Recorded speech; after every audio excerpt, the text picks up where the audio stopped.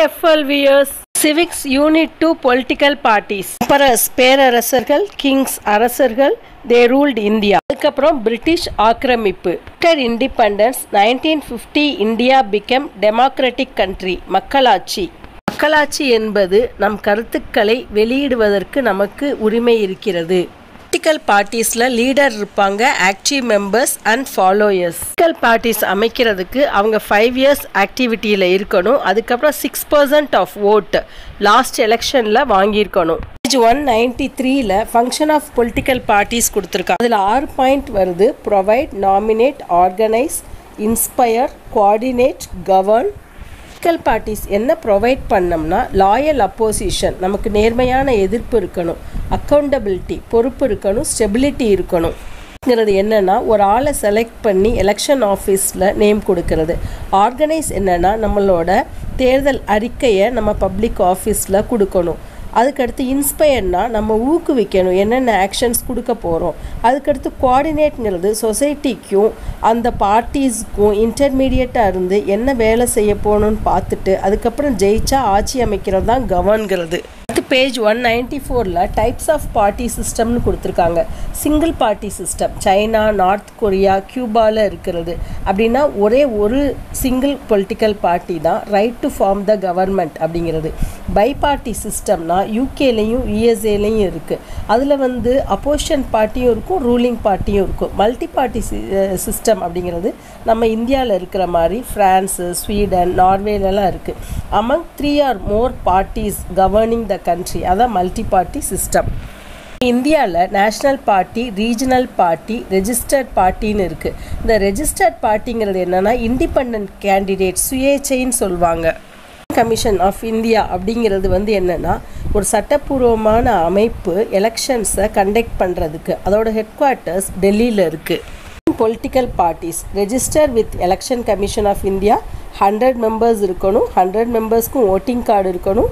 அதுக்கடுத்து they should right party constitution.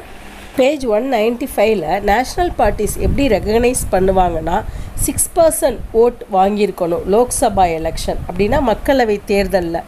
அதுக்கடுத்து ஏதாவது ஒரு ஸ்டேட்டில் 4 seats வின் பண்ணியிருக்கணும் நேஷ்னல் பார்ட்டி.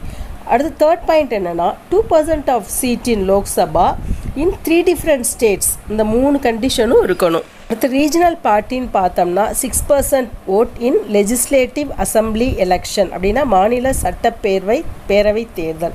அதுக்கடுத்து they must win 1 Lok Sabha seat for every 25 seat. Okay. Third point என்னென்னா 3% of total number of seeds in the legislative assembly.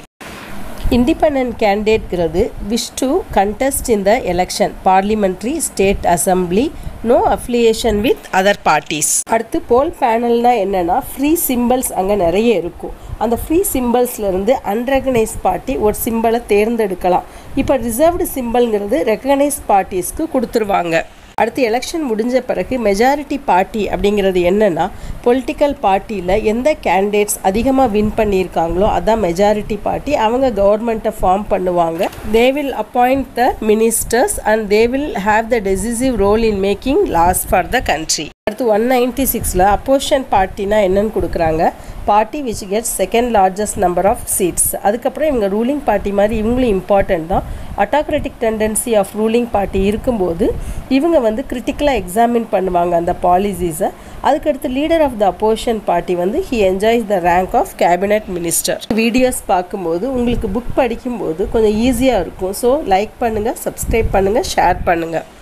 National parties na political parties participate in elections strong enough in at least 4 states. It has exclusive symbol throughout the country. It resolves state, national and international issues. Resolves na அந்த பிரச்சனைகளை தீர்த்து வைப்பது. Regional party na political party in different elections in the state. Strong in 1 state or 2 state. Reserved symbol இருக்கும். அடுத்து promotes the regional and state interest. So thank you.